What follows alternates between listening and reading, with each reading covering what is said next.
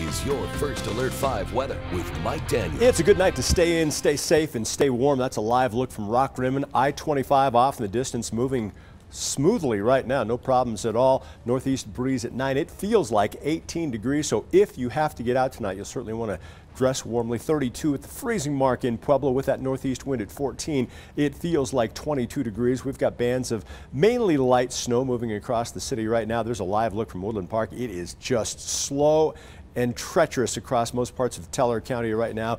You know the drill by now. If you have to get out tonight or tomorrow morning, allow yourself extra time, extra room, and of course plenty of extra patience. We should be well schooled by now. This is about the 5th storm we've had to deal with in the past 7 days. Snowing from the Springs north to Metro Denver all the way to Fort Collins, through Pueblo all the way down to portions of the New Mexico border right now. In Colorado Springs, mainly light snow across the city. Northwest, we're getting a little bit more intensity with the snow, and also across far southeastern El Paso County, a little more intensity with the snow. Where you see the darker blues, those are the areas getting the heavier amounts of snow right now. That south and southwest side of Pueblo stretches out 78 to Beulah, also out 96, and then I-25 south past Stem Beach all the way down to about Colorado City. That snow has really filled in here within the past 60 minutes, increasing in coverage as predicted, with the intensity of the storm really now just moving off the mountains across the I-25 corridor. Let me take you through the entire storm. 8 o'clock tonight we'll have snow up and down I-25, spreading all the way out east to the Kansas border. By 10 o'clock tonight, no real change, mainly just light bands of snow here across Colorado Springs and Pueblo. By 1 o'clock tomorrow morning,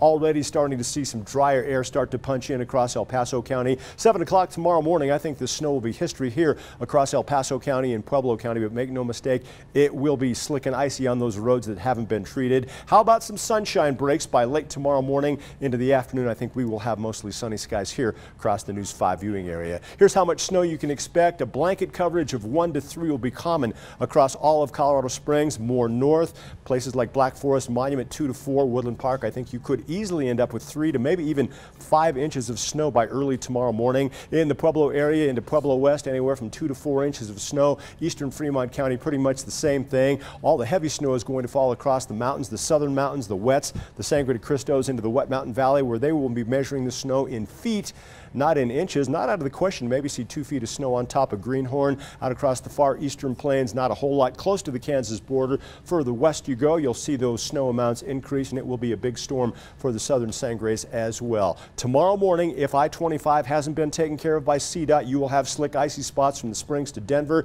Same from the Springs to Pueblo, and 24 from Colorado Springs up into Teller County, slick and icy as well. Today, it was unseasonably cool once again. Pueblo 39, that's 10 degrees cooler than average. In the Springs, we topped out at 32. Average high this time of the year, 44 degrees. Outside right now, we've got teens, 20s, and 30s here across the viewing area. Even a light wind when it's this cold creates the feels like index. So those are current wind chills here across eastern Colorado. Temperatures dropping back to 9 in the Springs tonight. The low in Pueblo at 15 degrees. Highs tomorrow, certainly cold for this time of the year. Tomorrow will be the coldest day we'll have to deal with. But again, that sunshine from late morning into the afternoon should take the edge off the cold just a little bit. In Colorado Springs, could see a passing flurry on Wednesday. 38 the afternoon high temperature, a little setback on Thursday with dry skies. Friday going to be the warmest day of the entire 7-day forecast period. Windy and chilly on Saturday. New storm developing. This one looks to take shape late Sunday night, continue into Monday. Of course, that one's a long way off. We'll keep you updated as it develops and moves our way.